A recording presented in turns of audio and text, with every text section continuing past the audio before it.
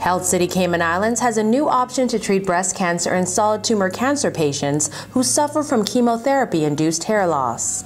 So we have now got the new machine for Health City, which is the DigniCap, and it circulates cool air around the scalp while the patient is seated during the chemotherapy.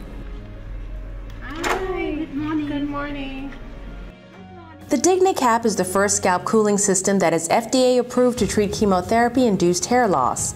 And while it's extensively used in the United States, this is the first time the machine is being used in the Caribbean region, and there are many benefits for patients who would otherwise have to cope with the devastating effects of hair loss. So scalp cooling constricts the blood vessels that supply the hair follicles, and because of this the chemotherapy doesn't reach hair follicles, so preventing damage to them.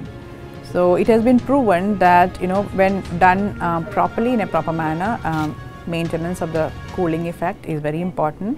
Scalp cooling can prevent hair loss to an extent of 50 to 60%. So patients don't have to go bald and they don't need to wear a wig. The DigniCap is also convenient to use since the cap doesn't have to be manually changed every 25 minutes. There's also an additional benefit for Health City Cayman Islands patients who use the DigniCap.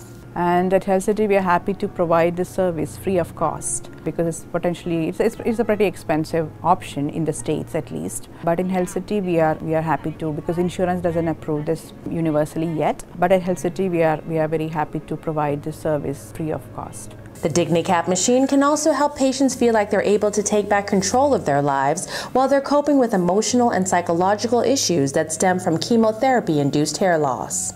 The time of cancer diagnosis is quite often the lowest point in anybody's life, and they potentially at that point they have no control over any aspect of what's happening in regards to their treatment, their life, how it changes. So the option, cold capping is a personal choice, and the option of preserving their hair and not to have a wig or go bald essentially gives them a sense of control over what's happening and boost their self-esteem, and it has been found to help patients cope with chemotherapy better.